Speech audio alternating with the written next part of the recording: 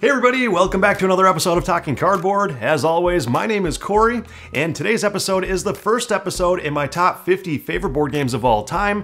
I'm going through games 50 up to number 31 today, so let's get started.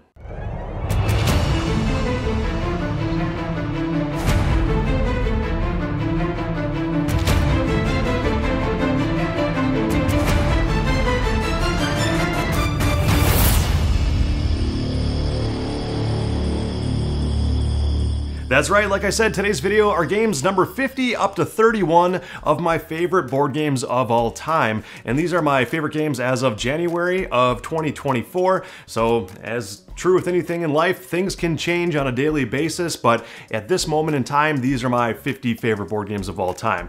So starting with number 50 on the list is The Voyages of Marco Polo.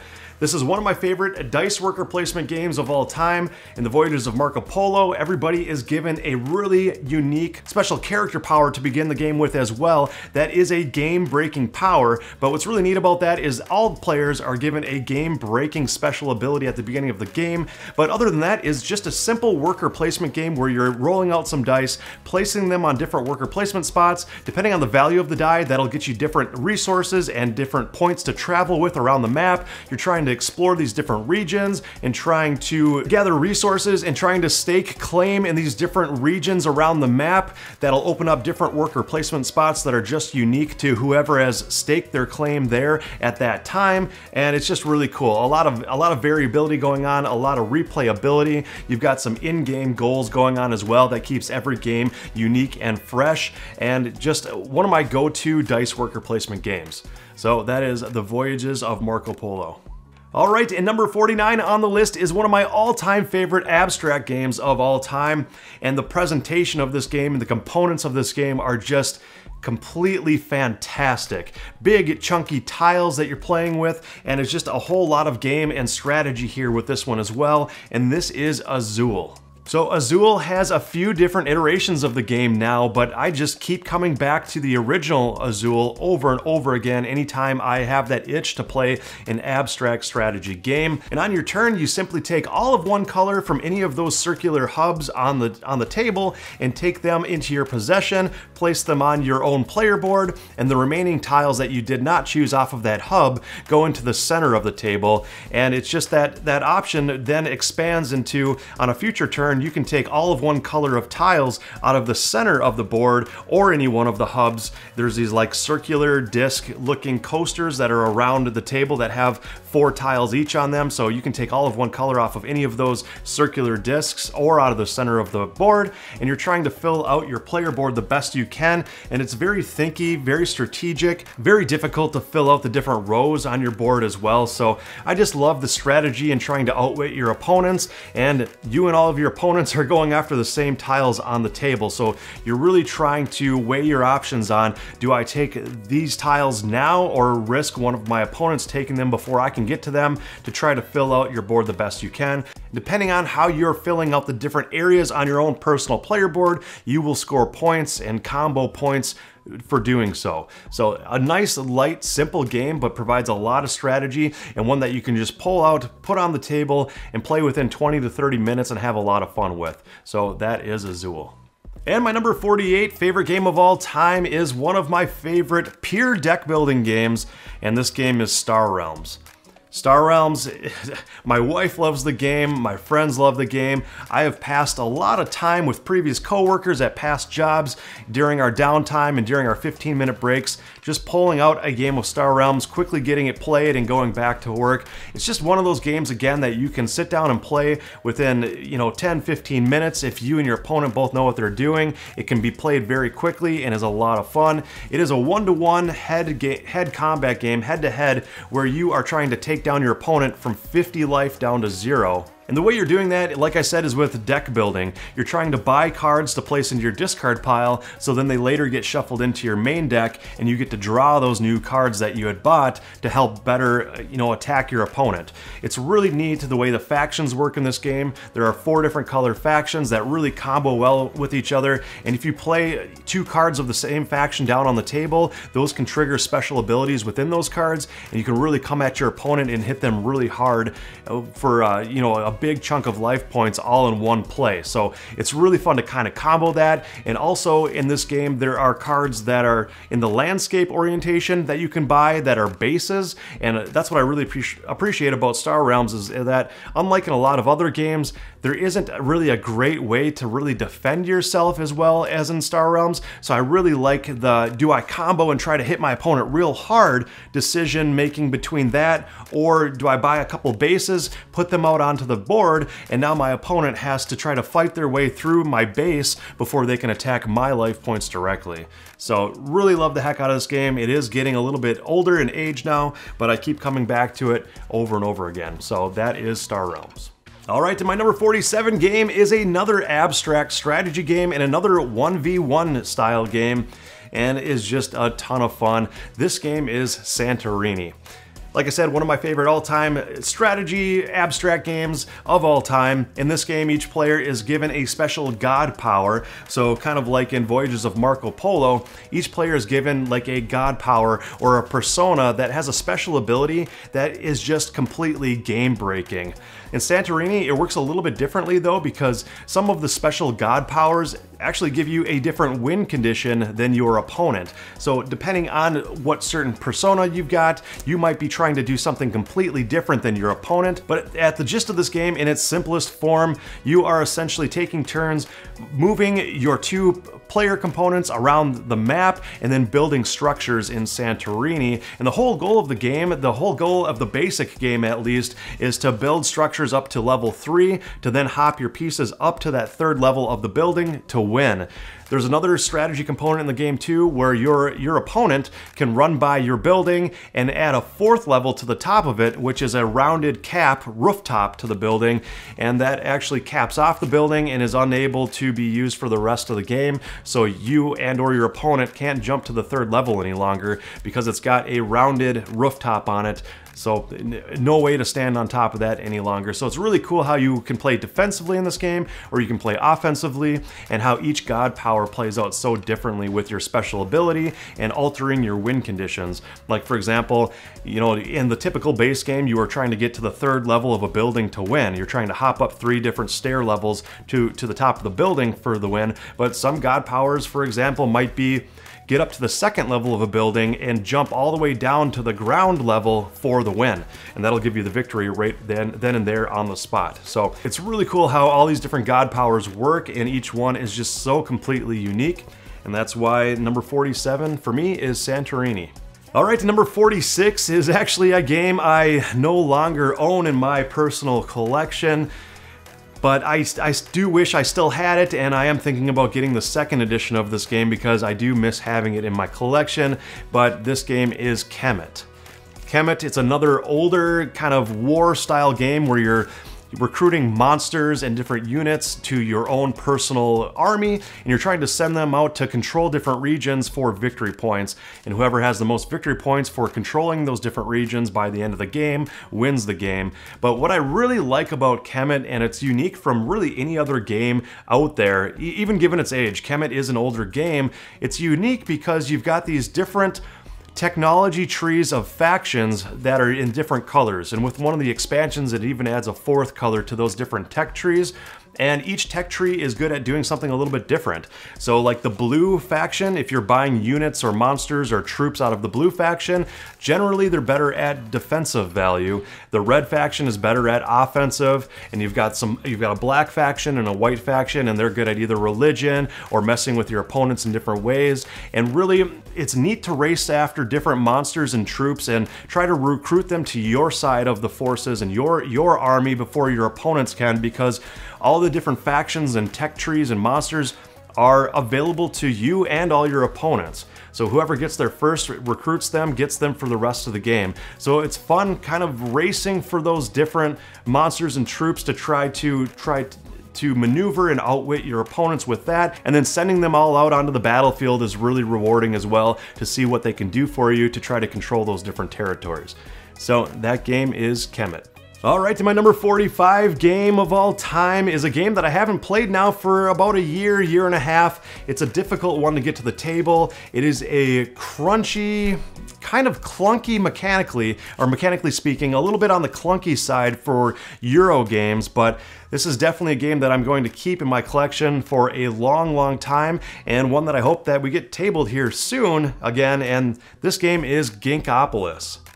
Ginkgopolis, like I said, it's a heavier strategy Euro that has some clunky phases and clunky mechanisms to it, which is, I think, more of the reason why it doesn't see table play as often as I would like it to, but it is a really fun game when you and your group of players get familiarized with the game. In Ginkgopolis, there's card play with tile placement and tile movement, and it's got a 3D element to the game as well, where you're not only building out tiles, but you're also building tiles upward. Whoever has the most of their own player pieces on a territory controls that territory and gets the value of points that's associated with that territory. And like I said, there are some tiles that are worth more points than other tiles, and more tiles that are worth more if they're built up higher or built out farther on the map, and the map is a common area as well. So you are placing tiles on a common tile board along with your opponents, and everybody is using that common area and that common map of tiles to try to area control and add on to and build upward from,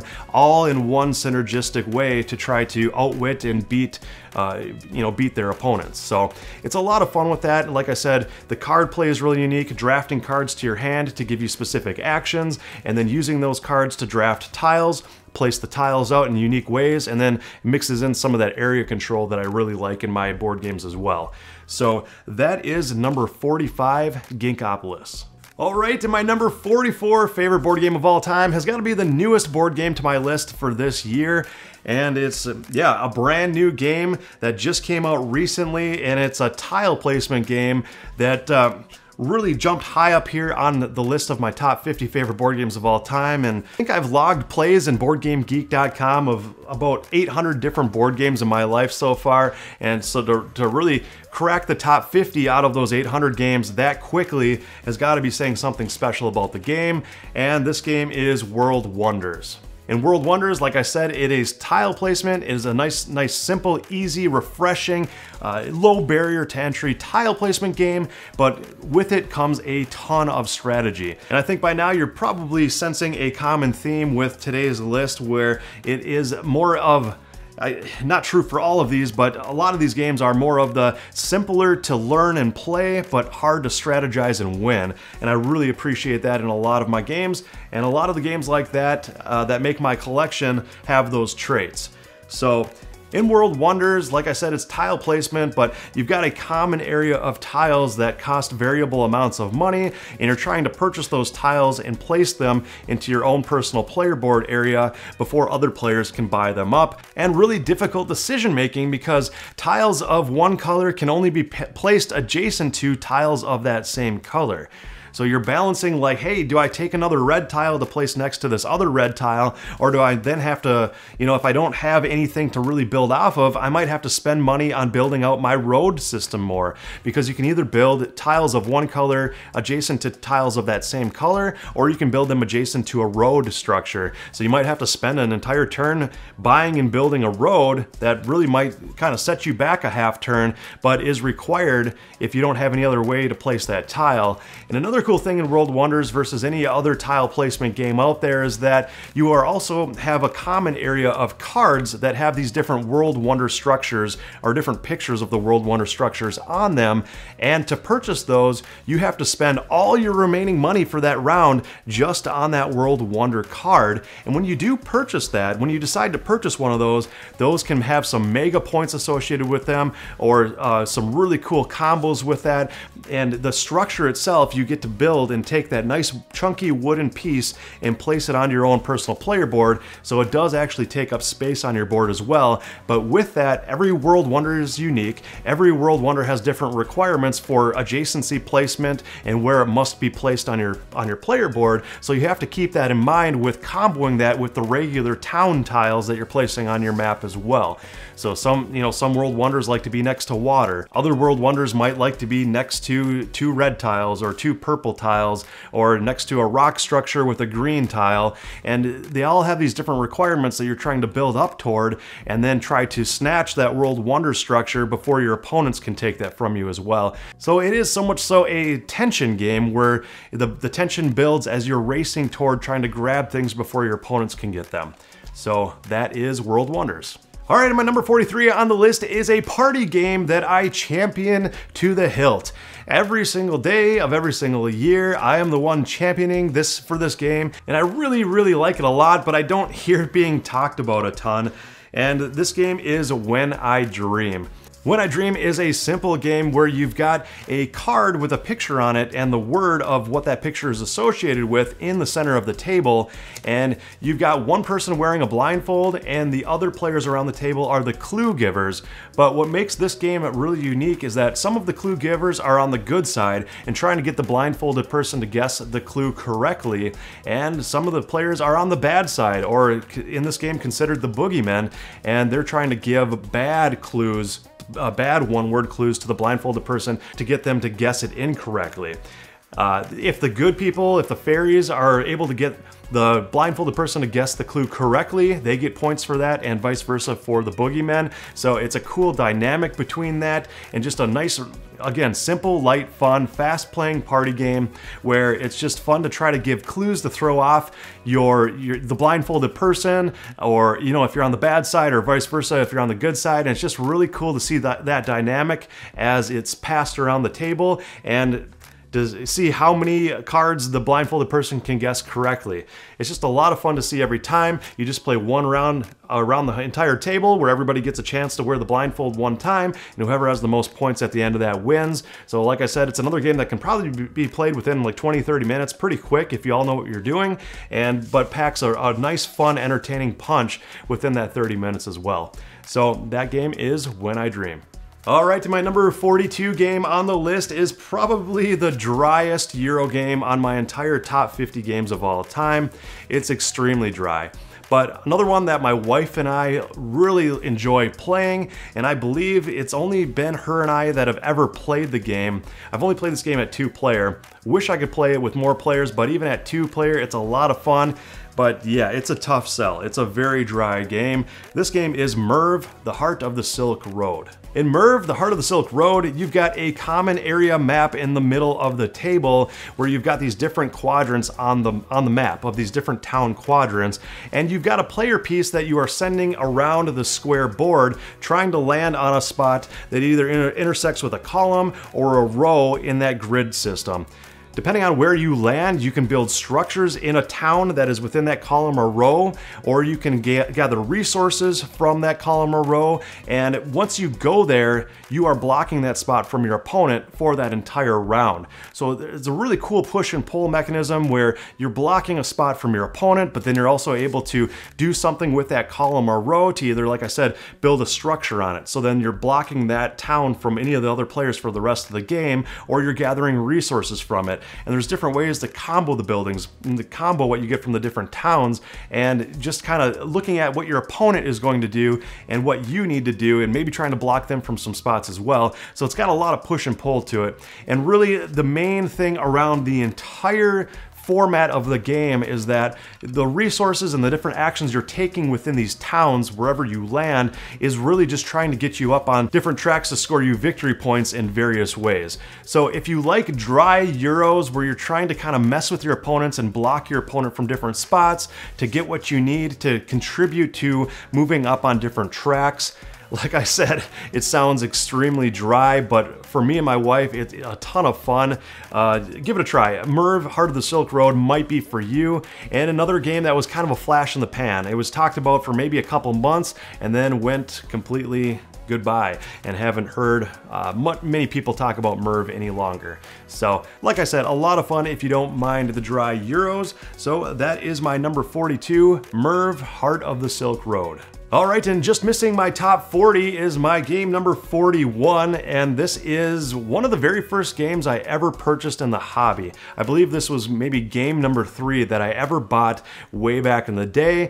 It's been about 15 years now since I've been into hobby board gaming, and for this game being still number 41 and being one of the first few games I ever purchased into my collection, that is saying a lot about this game. And this game is Stone Age. Stone Age, another simpler Euro that a lot of people kind of give grief to because it is almost too simple for a lot of the more hardcore gamers. But if you have a family or younger gamers in your life, or if you're newer to the hobby board gaming hobby, then Stone Age is a great place to start for your introduction to worker placement. So in Euro games, there are a lot of different mechanisms that you can purchase games for, and I think Stone Age does the worker placement mechanism very, very well. And what worker placement is you are sending workers out to different locations on the board, again, blocking your opponent from those locations to get a benefit from that location. In Stone Age itself specifically, you are sending workers to various regions to try to gather resources. You're trying to build huts for victory points. You're trying to collect these bonus cards, and the bonus cards have these little requirements or these little missions on them that you're trying to fulfill for victory points. And it's a game that you have to be okay with scoring in the high 200s or into the 300s worth of points, because you are getting a ton of points in this game, but it's just a lot of fun. One of the things I like the most about Stone Age, and I know worker placement is kind of like, oh, it's just worker placement and not any other mechanisms thrown into the game, that's too simple. But what the designers did really uniquely in Stone Age with the worker placement is that depending on how many workers you're sending to a location, that'll tell you the amount of strength you have at trying to fulfill that action. So for example, if you send workers out to the woods to try to chop down trees and gather wood, the number of workers you send to that location is the amount of dice you get to roll, and then you divide that total number that you roll out of the dice by a value. So for when you're gathering wood, you're dividing it by 3. If you're gathering something more difficult like stone or brick or stone or gold, you're dividing by 4, 5, or 6. So it gets more and more difficult to gather, the more difficult the resource is to physically get. Then you get that many resources based on what you roll, dividing that number out. So it's really cool how that works. It's very thematic, and the thing I like most about this game is that you're really messing with your push your luck, and how many workers do I need to send to a location to make sure I get what I need, or do I push my luck and send just enough to maybe get what I need? So that is really fun to me, and I think most of the people I've showed this game to have really appreciated it as well. So that is my number 41, Stone Age. All right, now breaking into my top 40 favorite board games of all time here, working our way up to 31 here today. Getting really excited about this because this is my first cooperative game on the list. It might be one of my only cooperative games on the list. We'll have to check later videos for that to see if there are any other cooperative games that fall on my list someplace, but number 40 is Horrified. Horrified, another simple game, a game that you can find at big box stores like Target. For sure Target and Barnes & Noble, maybe Walmart, but don't let that turn you off. Horrified now does have a few different thematic differences, a few different boxes you can buy based on what your thematic preference is, but I just keep coming back to the original Horrified, which is the universal monsters. So you've got like Dracula and the Wolfman, Frankenstein and his bride, the Invisible Man. You've got all these different monsters that you're trying to cooperatively take down around the town. In Horrified, mechanically, it's a very simple structure, just kind of like in Pandemic, for example. If you've played the game Pandemic before, you've got a set number of actions associated with your character that you can do on your turn. And the actions are anything from move to another location, to pick up some items at that location, try to submit items or submit items to a monster or combat them using your items, and you're using these action points to do these various things. So some characters might only have 3 or 4 actions to use on your turn, and if you move 2 locations, now 2 out of those 3 actions have already been taken up. So it's a really tight strategy puzzle where you and your teammates are really trying to come together and try to best collect these different items at the different locations to try to crack the overall puzzle. All the monsters that you're combating are completely unique, completely asymmetrical. Their win conditions and how to defeat them are completely unique as well. So every game is different. And what I really appreciate about Horrified is that you can tailor the difficulty of it depending on your playability or how good you have become at the game. So if you're just trying to combat 2 monsters, that's a lot easier than trying to take down 3 or 4 monsters, and you can decide that ahead of time before the game begins. So I really like that about Horrified, how simple it is, but also the cooperative nature of it and how asymmetrical all the monsters are. It makes each game feel completely unique. So that is my number 40, Horrified. All right, and my number 39 is another tile placement game on the list, and this one, I guess, beat out World Wonders, or is so far this year higher than World Wonders at this moment in time, and this game is Queendomino. Queendomino, you might see that game higher on John's list from Talking Cardboard after he does his video of his top favorite games of all time, because he just loves the heck out of this game. But in all honesty, everybody I've shown this game to has just loved the heck out of it. It's a simple tile placement game, but what I really like about this one is the drafting mechanism at the beginning of each round, or the beginning of each turn. You've only got one worker that you can send out to a tile to claim a tile, and once that tile is claimed, it becomes yours and nobody else can have it. It's really neat the way that works too, because at the beginning of every round or beginning of every phase, the tiles are laid out from top to bottom with, if they're less valuable to more valuable. And that really matters a lot too, because if you're taking a tile that is more valuable or objectively more valuable, then you are going later in turn order to claim the next tile in the next round. So that is the most fun with this game, is really deciding on when to take the best tiles or when to take a little bit less of a valuable tile to then try to make sure you get a better tile in the next phase. And you're combining tiles with like colors. So similar colors are touching one another adjacently, and some of the tiles have queen's crowns on them and some of the tiles don't. But really the way the scoring works at the end of this game is very simple. You are taking the different regions and territories of different colors. You're adding up how many squares, how many domino squares are in each of those regions connected and combined, and you take the amount of queen's crowns that is in that area as well and multiply the queen's crowns by the area value. So if you've got an area of like 5 blue tiles with 2 crowns in it, 2 times 5 is 10 points at the end of the game. And you're just building this little tiny simple 5x5 grid in front of you, but it's just, the puzzle is very cool, the drafting of the tiles is very cool, and like I said, one that usually goes over pretty well with most of the players I have taught this game to. So that is number 39, Queendomino. All right, and my number 38 game is another brand new game to the list, and is a game that is brand new to the public as well. Just came out. It's a hot racing game from Days of Wonder, and it's Heat Pedal to the Metal. Yes, I know, everybody's talking about Heat, but it just hopped right up to my number 38 on the list the very first year it came out, but for good reason. It is, if not my favorite racing game, definitely one of my favorite racing games of all time. I love deck building as a mechanic, and Heat Pedal to the Metal has some element of deck building injected into the whole mechanical formula of the game, so I really like that a lot. In Heat, you are simply racing around a track, but you're using and playing cards to play down for your speed. The different corners around the map have different values to them, and you have to maintain your speed either at or below that corner value, because if you exceed that value, you are essentially going too fast around the corner and you spin out, and you have to go back to your starting spot around the corner and retry it in your next turn, so it really slows you down a lot.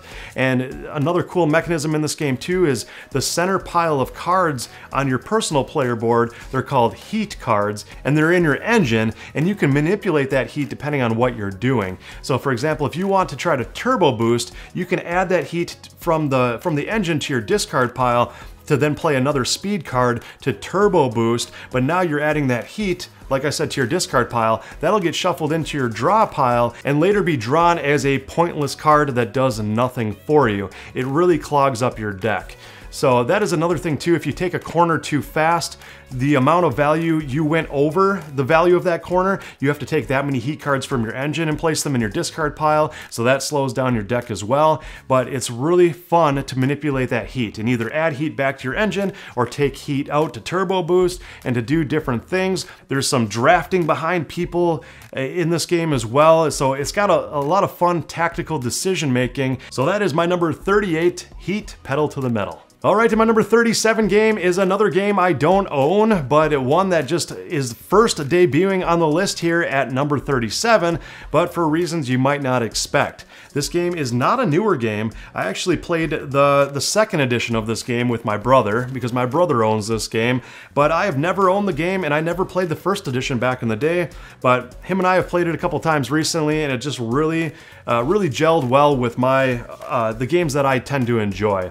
And this game is Summoner Wars 2nd Edition. Summoner Wars, another one-to-one, head-to-head combat style game, but it's really fun. It's really fun in the way it changes things. Think almost kind of like Magic the Gathering or summoning creatures or cards down to the playfield, but you're summoning them onto a grid map that you can then tactically move around and roll dice to like shoot arrows and shoot different magic spells at your opponents and try to take them down. And it's just really fun how it's integrating a combat monster summoning magic style card game with a spatial element to it as well. Moving the cards around the map and trying to get within range or just out of range from your opponent's monsters. And their summoner has a very strong ability. So you're either trying to get out of range of that summoner or trying to get close enough to summon things, you know, and kind of block their line of sight and just kind of mess with the whole board tactically as well. So that is my number 37, Summoner Wars. All right, and my number 36 on the list is another oldie but goodie. It is a Euro game that has stayed strong in my collection for many years, and I think has been on my top 50 favorite board games of all time list since I started doing this list about 5 years ago, and that is Coal Baron. Coal Baron is a game I just introduced to the other Talking Cardboard members recently, and they just loved the heck out of it, had never heard of it, had never played it, and one that I kind of dusted it off a little bit, brought it off the shelf, and kind of wanted to reintroduce this game to some players again because I just love teaching this game and introducing it to new players. A simple one at heart. Again, another simple kind of worker placement style game, but one that has another unique twist to it. So with my Euro games, I do like the different mechanisms that are involved, but if there's going to be a game that has a mechanism that is similar in a few other games that I have in my collection, then it's got to be done a little bit differently for it to have that mainstay or that staying power, and Coal Baron is no exception to that. In Coal Baron, everybody starts the round with 20 workers that they can send out to the main board to try to do different actions. The different actions are collecting different coal cards to put down into their mine, or there's different actions on to activate your elevator, either sending it down or sending it back up to the top. You're trying to collect different colors of coal while you're down in the mines to bring it back up to the surface to fulfill contracts. But you can't only just fulfill the contracts based on the requirements or based on what the customer wants, but you also have to send it to them by their requested mode of transportation. Send it to them by train or horse and carriage or by vehicle and that sort of thing. So the vehicle's type matters, the type of coal that you're sending to fulfill that contract matters, and you've got these different goals from round to round where you're trying to send or complete the most contracts via train, or the most contracts that requires yellow coal or black coal, or these different goals that you're going after from round to round, and whoever can do that the best and score the most points doing that will win the game at the end. It sounds very simplistic at heart, but one that goes over very well every time I have introduced this game to others, and one that I think will stay strong for many, many years to come in my top 50 games of all time. So that is number 36, Coal Baron. All right, and my number 35 game on the list is another game that hasn't hit the table in quite a while, and I wish it would here soon. So I think I'm going to push for this game to hit the table between now and the next few weeks here, because I have been itching to play it again for some time. This game is In the Hall of the Mountain King. This is a game where you're trying to dig through the mountain and try to open up different caverns or different rooms within the cave. You're trying to erect different monuments or different stone structures in the cave for victory points, and doing that all by this really cool cascading card mechanism where you are playing cards in front of you that trigger and give you resources based on the pyramid of cascade, I like to call it. So the way that works is that when you place a card into the row on the pyramid, the bottom row can take up to 4 cards, and then it goes 3, 2, and 1. But as you are placing a card, you immediately get to gather that action or the resources off of that card and anything that it is touching below it. So as you're building up your pyramid of resources, and you get to the second level or the third or fourth level in that pyramid, when you place that card, you get to trigger that card's ability and anything underneath it that card is touching. So I think that mechanism is really cool and one that you don't see in very many games at all. I can't even think of any other game off the top of my head that really uses that mechanism, but in the Hall of the Mountain King, it uses it very effectively and very uniquely, and it's very cool. And again, it's another game where it's not too complex to teach or to play. Like I said, I pretty much just taught it all within a couple minutes here, where you're just placing a card and gathering what it says off of it and trying to dig throughout the mountain to basically build these different monuments and effectively get the most points doing so. But the way that it is done mechanically and the way that the game is structured around that main core mechanism of the cascading pyramid of resource actions is done really, really uniquely. So like I said, a game that I haven't played for a while, and I think it's a game that's kind of a tough sell just by trying to explain it, but one that I hope hits the table more often here soon, and that is my number 35 in the Hall of the Mountain King. Alright, my number 34 game is one of my all-time favorite 2-player only games, and I'm just going to say it here, it is Raptor. Raptor is, like I said, one of my favorite 2-player games of all time, where one player takes on the role of the scientists trying to capture the velociraptors, and the other player takes on the role of the raptors. So you've got a mama raptor and baby raptors that you're moving around the board. All in the while, the other player's playing the scientists, and you're trying to move them around the board to capture the raptors. And the way that that's done is just, the theme is very clever. It's very well integrated. But the main mechanism that drives this whole game is the card play. I really, really, really love the card play in this game, and to be real honest, I've played this game with multiple people, and some of the people I've played with it's gone over very well, and others it's gone over very poorly. And I don't know why. Maybe that this card mechanism speaks to me more so than most people, but each player has a hand of cards, values 1 through 9, and the cards are good for 2 different things. It's good for the inherent value of the card, so either the 1 through the 9, or it's good for the special ability that is listed and printed on that card itself. And the way that works is that secretively, you and your opponent are choosing a card from your hand, playing it face down on the table, and simultaneously revealing that card, and whoever played the higher value card gets to do general actions with those action points. Whoever played the lower value card gets to do that special ability that's printed on the card itself. So I really love the push and pull and the push your luck with that mechanism and trying to outguess what you think your opponent is going to play to try to play the card that will be the most effective for you. And the cards that have been played in previous rounds are left face up. So it narrows down the options on what your opponent can play, so it kind of really helps with that as well. And there's a card that you can play to recall all the cards back to your hand as well. But until you play that card, everything is just common knowledge of the previous cards you've played. So for example, if I play a value 8 card against a value 3, I take the difference between the two in the amount of action points. So my 8 card minus the 3 is 5 action points I get to play with. And action points can be anything from attacking the other player to moving around the map and just the general generic actions that I can do that with. But the player who played the value 3 card, which is the lower card, they don't get any general action points to use at all, but they get to trigger the effect that is printed on that card. And every one of the effects is completely unique and asymmetric and can be very powerful in their own right. So really fun, push and pull, push your luck, trying to outguess your opponent and trying to go after your asymmetric win condition, depending on if you're playing the scientists or the velociraptors. So that is my number 34, Raptor.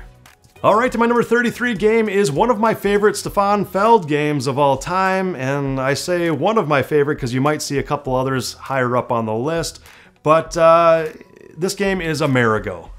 Amerigo is one of Stefan Feld games that people don't really, I don't think it really resonates with a lot of different players, but for me, it is one of Stefan Feld's best games of all time. Really enjoy Amerigo. In Amerigo, it's got a couple really cool mechanisms going on, and like I said earlier in this video, I'm a very heavy mechanisms driven person, but this has got a cube tower and it's also got some tile placement as well, and I love both of those mechanisms a lot. So in this game, you are taking a handful of different colored cubes and putting them into a tower, and whatever cubes fall out, and don't get stuck in the tower along the way, but whatever cubes fall out the bottom will tell you what actions you can do, which is the different colored cubes. Those will tell you, what color action you can do based on the color cubes, but also the most of one color of cube that pops out the bottom is the amount of actions you can do with that action.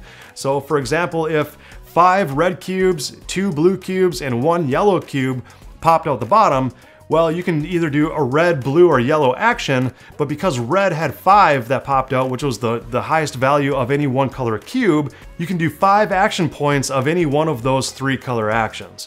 So it's really cool. It's kind of difficult to explain and kind of difficult to wrap your head around when you're first playing this game, but once you get the hang of it after 1 or 2 rounds, it's very enjoyable.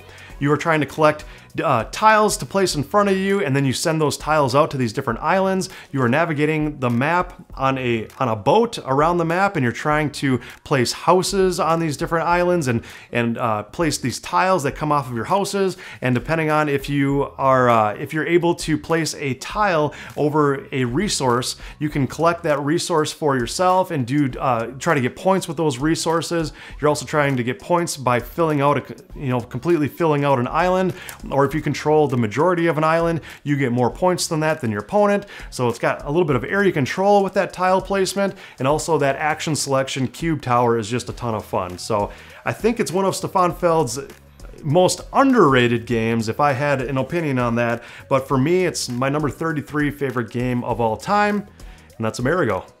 All right, and 2 more games to go here on today's list, and number 32 is another game that I've had in my collection for many years.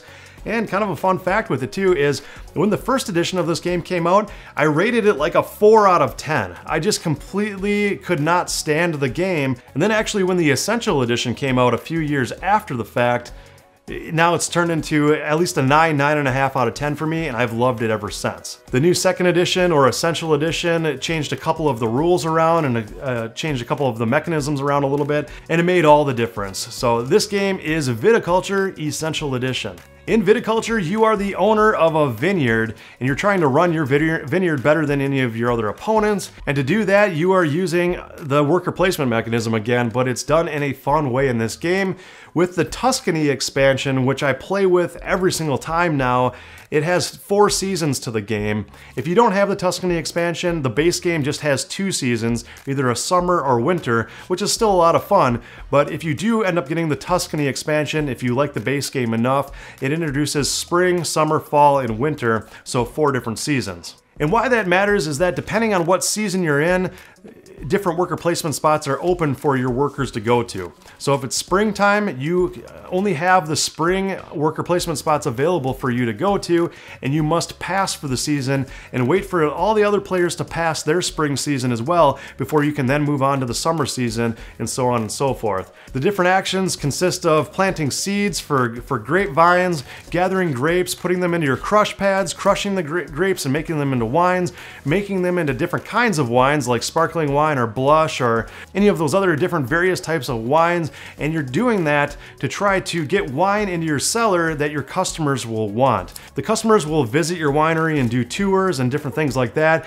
and demand different kinds of wine, whatever type of wine they like, and you're fulfilling their contracts with the type of wine that you're making. So again, like with a lot of other worker placement games, especially worker placement games that came out 10 years ago or so, it is worker placement with contract fulfillment is the gist of the game, but also there are cards that you can play to really change the different actions in this game. The actions are unique to you, and it's not just simple contract fulfillment, you're also trying to essentially run a vineyard, and it really does kind of feel like you are running your own vineyard. You're planting the vines and collecting the grapes and trying to make these different wines to fulfill these contracts, and that whole process is just a really fun exercise to do.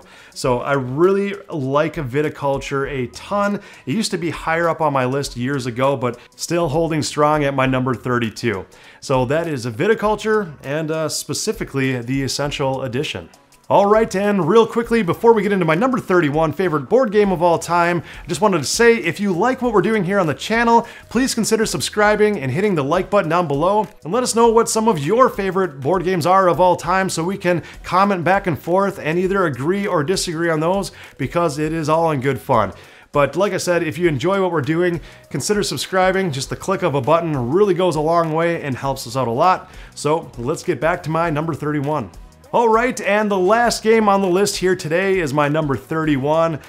One of my favorite Alexander Pfister games of all time, but spoilers, you might see a couple other Alexander Pfister games higher up on this list. But number 31, still holding strong, still very high up there. And another game that I think is very underrated for this caliber of designer, and this is Blackout Hong Kong.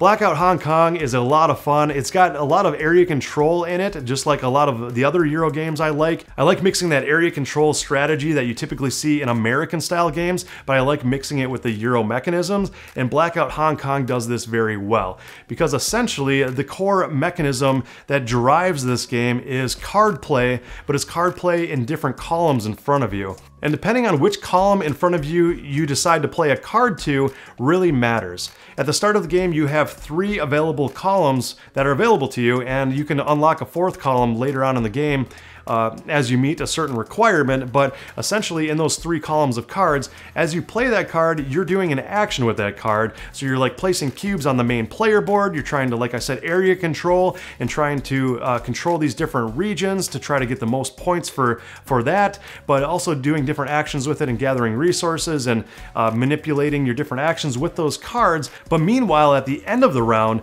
you have to recall all the cards from the column that has the most cards. And that's a very important thing, because there are some cards that actually gain you a benefit by remaining out on the table and out on your player board. And if you're recalling them off the player board, it will no longer have any effect for those actions that you're trying to combo those cards with. Because specific actions or requirements require you to have a certain level or a certain number of different color cards in different columns at different points throughout the game. So you're trying to balance what you're playing when and which column you're playing it to, and being very careful at choosing that opportune moment to recall cards out of a column and hopefully not doing so prematurely. So a lot of fun. I love the card play in Blackout Hong Kong. Like I said, I love area control, the resource management and gathering the resources, and essentially the theme is you are running around the map trying to help everyone out and give food to people and trying to get the power back online, and like the game suggests, it's a blackout in Hong Kong, so all the power is out, everyone's off the grid, and there's a lot of dangers along the way. Essentially, the cards you're playing have different people on them, and they can get hurt when they're going out to do different duties, and they have to be sent to the hospital, and there's actually a way, there's a doctor card to get them out of the hospital and back into your hand and that sort of thing too. So that's a lot of fun playing with that. So the theme plays into it a little bit, but really the core card play mechanisms with that area control is what I enjoy the most about Blackout Hong Kong. So that is my number 31. Alright, so that does it for today's list. My top 50 up to 31 favorite board games of all time as of January 2024.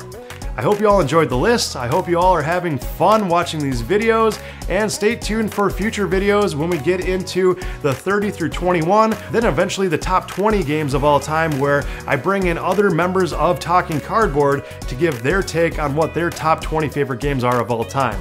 Some of them might be willing to give their full top 20, some of the members might just be doing their top 10, but either way, we're gonna bring a bunch of other videos here shortly in the near future, so you can all watch those videos to get a glimpse of what their favorite games are of all time.